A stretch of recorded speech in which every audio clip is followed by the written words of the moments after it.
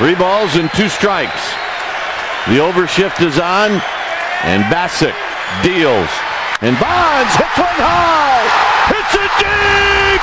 It is out of here. 7:56. If you follow baseball at all, you'll know that swing marked an era. With it, Barry Bonds surpassed Hank Aaron as the all-time home run record leader. But it was not a celebration without controversy, for Barry Bonds was surrounded by a scandal involving performance-enhancing drugs. The entire public knew about it, but what we did not know is exactly what these drugs did. In this movie, I will be talking about the processes and effects of anabolic steroids.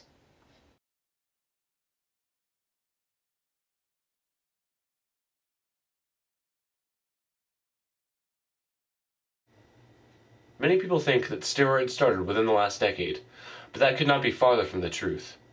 In reality, steroids are just as old as cheating itself, with people eating and drinking certain substances to increase their athletic ability over thousands of years ago.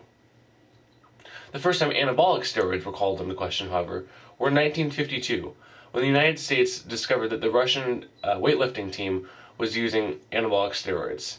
We called it into question in terms of fairness because they were winning so many gold medals. However, the negative side effects were not well known, and so it was well popularized in the later years in the United States. Since then, it's been considered the dark side of sports, with players like Mark McGwire. Yeah, I was using steroids thinking it was going to help. Alex Rodriguez. I was young, I was stupid, I was naive. And Marion Jones. I have betrayed your trust. However, what people do agree on, despite negative side effects, is that steroids do affect the human body. Before I begin to model what steroids do to the human body, first I'll define and categorize them. Steroids are actually quite a natural part and helpful part of the human body. They help metabolize carbohydrates, store fat, and grow muscle. And when I refer to anabolic steroids, I'm not talking about a certain type of steroid, I'm talking about a certain property. Different steroids all have different properties, including estrogenic, which is maintaining female development, progestogenic, maintaining pregnancy and ovulation, catabolic, breaking down different molecules to simplify them, androgenic, maintaining masculine development, and anabolic, which is just maintaining growth in general. In the sports world, androgenic and anabolic steroids are most heavily used because of the emphasis of masculine and strong features. Anabolic steroids all derive from testosterone. Every steroid affects the human body in virtually the exact same way, and can be modeled with a burglar, me, the steroid, entering the house or the cell. The first step is entrance. This is quite easy for the steroid because they're all fat soluble, and so it can permeate the cell walls quite easily, almost as if they have a key.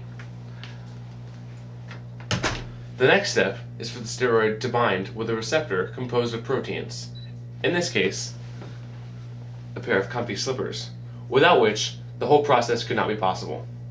The next step is going after the DNA, in this case, the computer.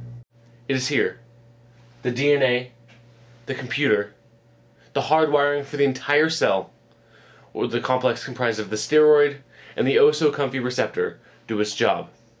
And for the most part, they do exactly what they were intended to do.